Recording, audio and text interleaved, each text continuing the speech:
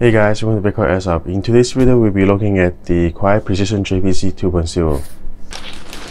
So the JPC 2.0 nowadays goes around $241, and I have decided to get an upgrade on my JPC. The original JPC that I have is a Emerson JPC 1.0, and well, since the price is not that much more, so I decided to went with the Crye JPC 2.0. So let's take a look at it. There's some changes between the 1.0 and 2.0. Now the 1.0 Emerson, I already sold that, so I can get a side-by-side comparison. But there's a few things that I'm sure you probably know. One is the retention, the 3 cummerbund. Right now they have a handle.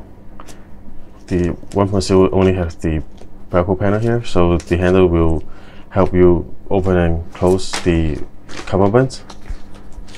Now the 2.0 does not include a 3 mag pouch or integrated 3 mag pouch, but they do have a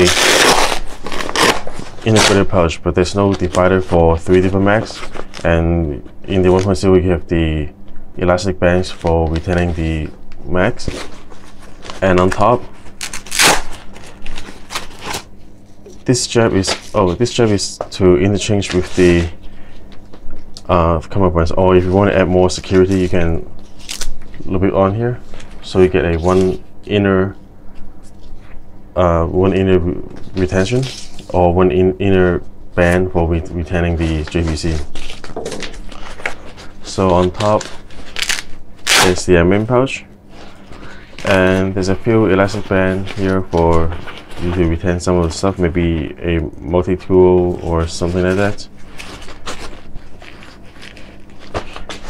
And on top, this is the quick detach mechanism. So let me open up the shoulder strap.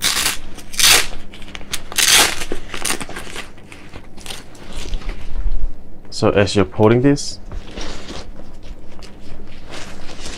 you're releasing you're unvelcroing the shoulder strap, so it's for quick detach.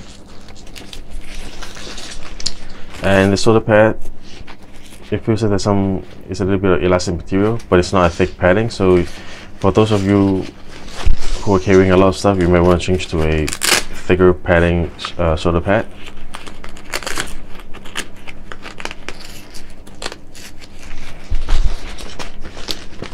Let's go for the back.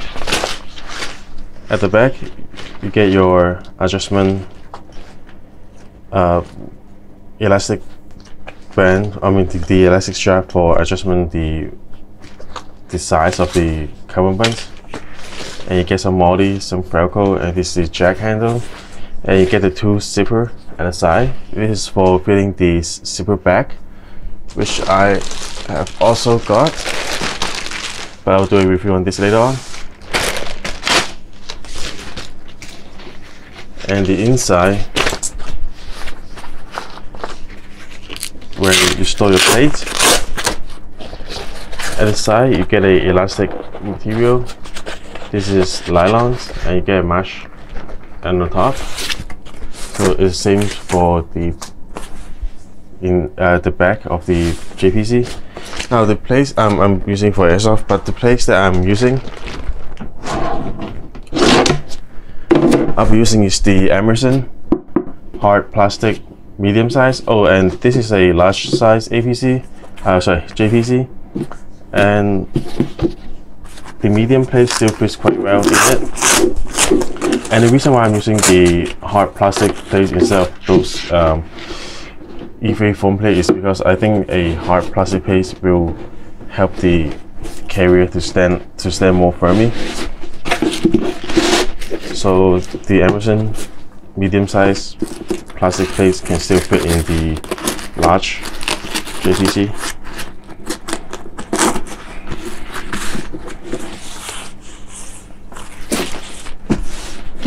And in the front, I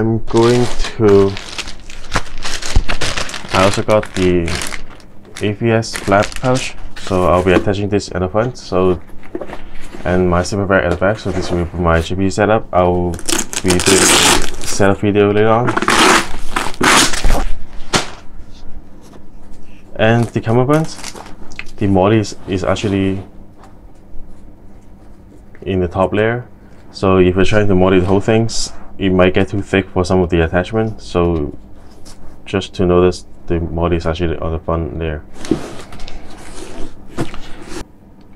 So at the front, in these two sections here, you can actually get a adapter buckle or a plastic buckle. It is for different front attachment chest fix settings. So maybe the Mayflower or the Haley Strategics, you can get a buckle attached to this little piece here. So you can snap on the buckle, put on your attachment in front. So if you don't need it, you can tuck it back inside.